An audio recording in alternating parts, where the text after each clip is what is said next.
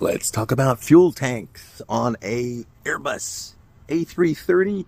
This is a 302 model. This is one of the 10 airplanes that my airline got after our merger. So these are the middle children. It's not the oldest. It's not the youngest. Those be the 900. This is the 302 with the GE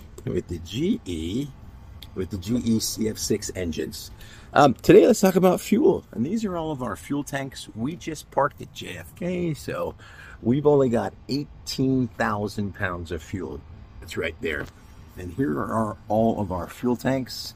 We've got our inner mains, outer, we've got our center tank, and we've got a tank that's actually in the tail that basically doesn't have any fuel in it right now.